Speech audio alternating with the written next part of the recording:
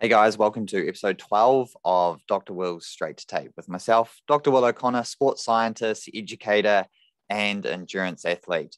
Man, this morning has been one of those days. I want to come in, shoot a quick video, and then nothing works. And I spend like an hour doing it. If anyone has a smart trainer and wants to Zwift, you'll know exactly what I'm talking about, where you just want to get on your bike, do a session. It's supposed to be easier than going out on the road and you spend an hour and a half pulling your hair out and throwing your toys out the cot because the damn thing just won't connect or work or give you resistance. And all you want to do is a simple session in a time-effective manner. Technology, right? Well, that's not the topic of today's discussion. Today's straight to tape is around threshold. So part of my job is I work with athletes and coaches. So I'm an educator, coach of coaches. And we had the topic of threshold, and the coach was going, like, what is threshold? How am I supposed to utilize it and explain it to the athletes that I work with? So look, let's just break it down, get it real simple. Let's use threshold and let's use some zones and let's try and figure this out. Look, threshold is the line in the sand, and we go, okay, above that is finite. You can only exercise for a certain amount of time above your threshold. Your threshold being the point at which anaerobic metabolism starts to play a greater contributing factor, or I guess plays a greater role in ATP production. Okay, so I'm going to do a little bit of biochemistry here. I'm just going to give you a little rundown of how the cells work and the muscle cells work. So we have aerobic and anaerobic metabolism. So they will never work in isolation. They'll both be, at some point in time, you're going to have a contribution of both of those systems. So we know, we've probably heard of aerobic training, aerobic base. Put simply, we are able to utilize oxygen and we're able to utilize mainly fat, maybe a little bit of carbohydrate. And within the mitochondria, the powerhouse of the cell, you might have heard that, the mitochondria, we're able to generate, I can't remember off the top of my head, like 32, 36 ATP. ATP is the energy currency of the cell. So if we want to generate a muscular contraction, which of course we do, that's how we move, we need ATP in order to engage that muscular contraction. We need ATP. We spend ATP as the energy in order for us to, generate a muscular contraction. So if we can use oxygen, we are making ATP aerobically, and it's really efficient, and it's essentially limitless because, even in altitude, oxygen's not really the limiting factor. Okay. Then as that part of that is that it's, I want to say, kind of slow. All right. So now you want to exercise quite fast. You want to do not only large muscular contractions, but really quick muscular contractions. So then we need ATP really quickly. So to get that ATP really quickly, oxygen and fat, or utilizing the mitochondria, transporting fats, using the whole TCA Krebs cycle, like, it's quite slow. It's a grinding process. It's like a diesel engine. So we need some quick, high octane fuel. And that's where we utilize our glycogen or glucose, glycolysis, and we generate lactate and hydrogen ions. That is limited. So our glycogen pool, you might have heard of carb loading. That's in order for us to store glycogen. And glycogen is our stored carbohydrate, our stored glucose. And, I think you probably know that we need to have gels or sports drink, or we need to fuel ourselves when we're trying to do something for hours on end, or even around an hour plus. You're going to want to have like a little bit of carbs, a little bit of sugar, in order to allow your anaerobic metabolism to continue to function. And also just some form of your aerobic metabolism is going to utilize a little bit of glucose as well. So we just need to be able to support that. But it's finite, okay? It's limited. Once you run out of glycogen as factor one, you've got no more sugar, okay? Regardless of if you're taking sugar in, the fact that your muscle cells have fully depleted themselves of glycogen is going to force you to slow down, because there's metabolic signaling involved in that, and your brain is worried that it's at risk of running out of sugar itself. So it's, let's cool the jets and slow down. So that's the process of hitting the wall, bonking, blowing up in a longer endurance event. Then there's factor 2, and that is if you were doing, your 2-minute or 5-minute all-out effort, and you start to accumulate acidity due to the anaerobic metabolism, the function of producing lactate, having to buffer lactate and hydrogen ions, not just the lactate is not really the huge issue. It's the hydrogen ions, the acidity, and the breakdown of function within the cell. So then you have that, and that's the burning sensation, and that's what's slowing you down when you're doing those shorter, less than 10-minute kind of efforts, and that end spurt of your 5K, 10K. So we've got the lactate production, we've got the acidity buildup of the anaerobic metabolism, and then we have the limited resources. So if that's kind of your end product, and then we have the starting reactant, which is your glucose or glycogen.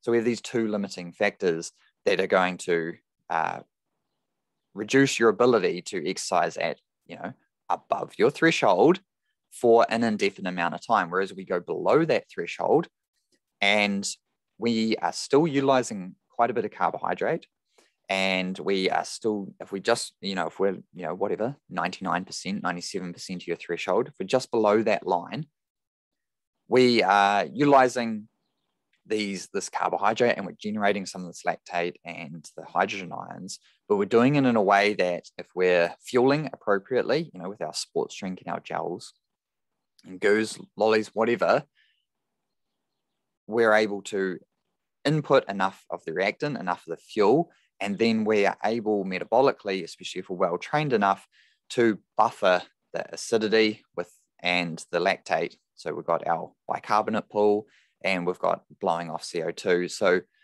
we have the ability to exercise for quite a long time below threshold. Now, there is a factor 3 that can really influence everything, even your ability to exercise well below threshold, and that is the heat. So as soon as we accumulate too much heat in our core, temperature gets too high, we're done. Okay, there's just no way around that, regardless of how easy you're doing it. If you're in a 50 degrees Celsius or 120 Fahrenheit, like you're just not going to be able to exercise that fast. But story for another day, right? So we've got that line. Okay, so we hopefully, that background of metabolism, biochemistry of how those two functions work. It shows that one is essentially indefinite. The aerobic system, oxygen, predominantly fat, limitless. All right, so we can just continue to exercise for hours on end. Then as we get above our threshold, we have to use glycogen and the stored pool of glycogen and a little bit of exogenous carbohydrates, so your gels and sports drink, and that's limited. And then we have the byproduct of that, which is the lactate and the hydrogen ions, which causes a cellular functional breakdown, so an inability to continue to generate muscular contractions. So one indefinite, one finite. So then when we're exercising, we want to work on some of those different systems, right? So we know, okay, we've got threshold, and we know through the years and decades of science that working at particular percentages of that threshold, that limit, is going to induce certain stimuli and adaptations. When we're looking at running a marathon, we're going to be around 90% on average of your threshold. If you're running, say, 3 hours or less, maybe 2.5 to 3.5 hours, you might be able to get 90 to 95%. If you're going more like 4 hours plus, you might be more like 85 to 90% of your threshold. And that's essentially the same for heart rate, power, pace. Heart rate, you might be able to operate a little bit more at an elevated level of that threshold, just because dehydration plays a role, and it's more about heart rate, stroke volume, and the subsequent cardiac output. Again, story for a different day. But we know that time and time again that if we operate around this 90% region for your sort of exercise lasting around a few hours, we're going to be okay. And we're going to elicit a small amount of lactate. We're still going to have an anaerobic contribution to our energy, and is still going to have a utilization of our carbohydrate stores. So, you're still going to be able to bonk or hit the wall in a marathon if you're not taking in some sports drink. But then as we work further closer towards that threshold number, we're starting to quickly diminish the time at which we can run or ride or whatever we're doing, because we're starting to get closer to that limit. And that limit is, so when we talk about threshold, we're saying, it's going to be 45 minutes to an hour. If you're just straight off the couch, it's going to be closer to 30 minutes. But we can train that. So we can train our ability to operate at that threshold, and we can train our ability to, operate above the threshold or just below it, as we would for, say, like a half marathon or a 10 kilometer. So we get that threshold number. How do we get it? We can do things like a 10K run. We can do the 20-minute threshold test on the bike, 20-minute power test. We can do a 5K run, and we take 95% of our average pace or average power. Heart rate, you want a good 20-minute sample for heart rate. So for a lot of people, that's probably not, a 5K is not going to be enough. Even if you're doing 25 minutes for a 5K, you might not get a really clean 20-minute sample, because the slow component of heart rate means that it's going to take a while to reach a steady state. So what we'd look for is the final 20 minutes of heart rate within an effort of, say, half an hour to an hour and a half. So you take your peak 20 minutes, something that you've paced well. Like it's no good if you've gone out, you've hit 190 for 20 minutes, then you've run the rest of the race at 130. 190 is not going to be your threshold. So generally, you'll take, if you've done a half marathon or a 10K, you can take the 20-minute peak heart rate, and that's going to be your threshold. Doesn't matter if it's slightly wrong, no. Okay, because we're going to use this to figure out our zones. All right, so we've got, I have for running power, I have my Dr. Will O'Connor's 1 and 5 method. So you take a 1K and you take your 5K, and then you use my calculator online, and then it gives you your zones and your threshold. And there's different words for threshold, FTP, functional threshold power, or functional threshold pace, just general threshold, lactate threshold, critical power, maximal lactate steady state. They all mean pretty much the same thing. They all mean that line at which beyond it, you are diminishing returns. Below it, you can do that for what we'd call steady state for a prolonged period of time. So now, we've figured that out. So we've got a 20-minute heart rate peak for something that's taken at least 30 minutes. We can do that.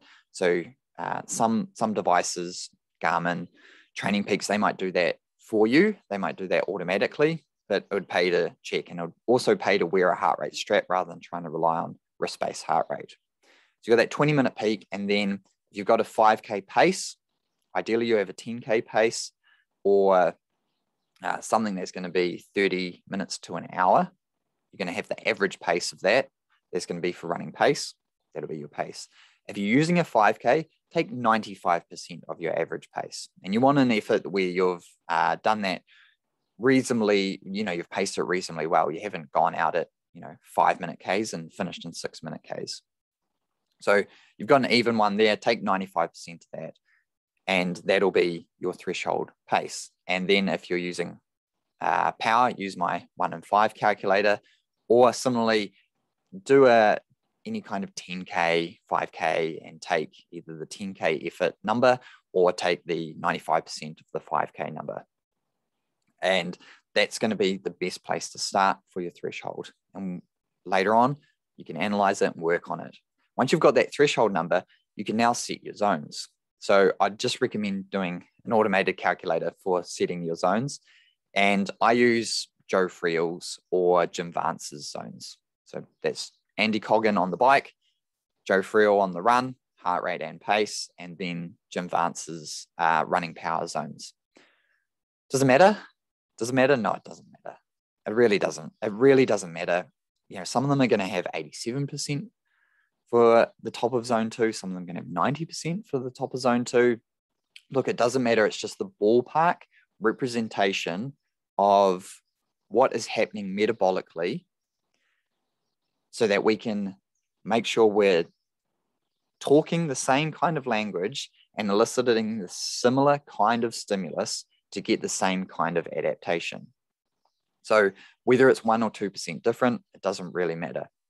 What we want to know is zone 1. All right, so that's going to be, it depends who you're looking at, less than 80%. Less than 80% of your threshold is going to be zone 1, and it's going to be exceptionally easy. It is going to be exceptionally easy. And then from 80% to 90%, somewhere around that range, is going to be zone 2. And that's going to be what we call a steady state effort. And depending on how well trained you are and how aerobically fit you are, you're going to be able to do that quite comfortably for an hour. And as you get beyond an hour, it's going to start to feel quite challenging. And that's more due to muscular fatigue rather than metabolic fatigue. Then as we start to enter into zone 3, which would be kind of your 90 to 95%, and that's going to be your around your marathon effort. So we're looking kind of 3 hours or more. That effort is going to be, it's that gray zone. You know you're working hard, but it's definitely sustainable. And that's what we call tempo. And those tempo efforts are great bang for buck workouts, but you can't do them all the time because of the amount of muscular damage and also metabolic stress that's put on your system. If you do it all the time and you're training a lot, you'll just end up burnt out. And you're not really training that fast, and you're not really training that slow either. So, it's that marathon pace. And then we enter into really, zone 4 changes for everyone. I like if we just say 96% to 105%. So right from 5% below 100%, so your threshold, to 5% above, because it really depends on when you're working threshold on what efforts you're doing. If you're doing 5-minute efforts, you might be a bit over 100%. If you're doing 10, 20-minute efforts, you might be a bit below. How tired are you? What's the terrain like? Because it's going to lower your average and relative to your percent. Are you on a treadmill? You might be able to hold like a little bit higher. So that range, that zone 4 range, is really just stimulating threshold. And we do these efforts when we're looking to increase your threshold and your ability to buffer that lactate and slow the rate at which you utilize all that carbohydrate, that stored glycogen, and the rate that hydrogen ion builds up. So, limiting the rate at which you get that burning sensation in your legs. So if we can do that, then we can do those kind of efforts for longer. So that's where we're looking at 10K, half marathon, that Olympic distance triathlon to half Ironman, depending on how well trained you are. Then as we start to work above that, we're starting to get into those VO2 max efforts. So VO2 max meaning the maximal oxygen utilization. So although VO2 max stuff is confusing. So we're talking about zone 5. Joe Friel has zone 5 A, B, C. Other people have zone 5, 6, 7. Really doesn't matter. Like once we start to get above those zones, we're looking at VO2 max and maximal oxygen utilization. So we're stimulating the muscles to utilize as much oxygen as possible. And we're probably only maxed out at 5 minutes for intervals. Generally will be 2 to 3 minutes and 10 minutes in terms of an absolute max effort. So the maximal oxygen utilization peak time limit, it would be around 10 minutes. And so, yes, there's an anaerobic component, but there also is so much muscle mass being used that you have maximized your aerobic capacity. And on top of that, you've complemented it with an anaerobic ATP production.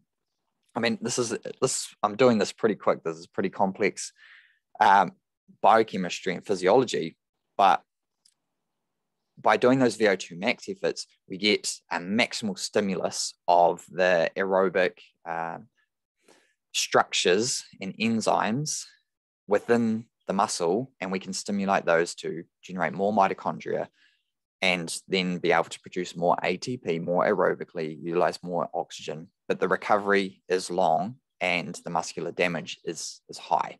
So we need to be careful with those VO2 max efforts. And that's really when we're looking at trying to run a lot faster and become a lot more efficient, but they are very demanding. And we do want a good separation in all of those efforts. So if your zone 2 and zone 5 are only differentiated by 20 seconds per K or 30 watts, then that's not the point you want to be working on. We move on to zone 5, and then we have 6 and 7. Oh God, how they're going to be associated is going to really depend on what you read. But really, we're looking at neuromuscular and absolute speed. So we don't really care too much about the biochemical component. We're more looking at like a hormonal and neurological stimulating change. So we're looking at range of motion, force production, rate of force production, and placement of force production, all of these things, because if you're doing hill sprints, you're not going to be running on your heels, you're going to be running on your toes, you're going to be generating a really large muscular force, but it's going to be quite slow compared to doing downhill sprints. So those are just speed. Like you don't really necessarily need to care about those when you're looking at trying to build fitness. When we're looking at building fitness, we just have those 5 zones. And that's why some people just use the 5 zones. So they can differentiate easy, steady, tempo, threshold, VO2 max. And it all is centered around that first threshold number. So zone 4, now once you're in zone 4, you're in diminishing returns territory. And your time at zone 4 is going to be limited. And you want to work at that in those kind of 10-minute, and if you're really well trained, you might be able to do some 20-minute, maybe even some 10K, half an hour, 40-minute efforts in zone 4. And that's going to allow you to really develop that threshold, your ability to utilize all energy sources so that when you come to the race, you're just going to be able to delay the inevitable slowdown by a little bit longer and hopefully generate a little bit more muscular force. I mean, we can get into training methodology, principles and practices in another time, but hopefully that is a good in-depth description of how threshold works and how it works in relation to the training zones and how you can utilize them. All right, so remember that this is available on a podcast format, so audio, Spotify, Apple Podcasts, wherever, YouTube, and just follow me on, sign up to I've got some webinars coming up, newsletter, monthly newsletter, Strava, Instagram, LinkedIn, Facebook, YouTube. I don't know. There's probably others. All right. Oh, and Performance Advantage podcast. Check that out, whether I do with fellow sports scientist, Dr. Matt Miller. Till next time, guys. Catch you later. Have a good one. Happy training.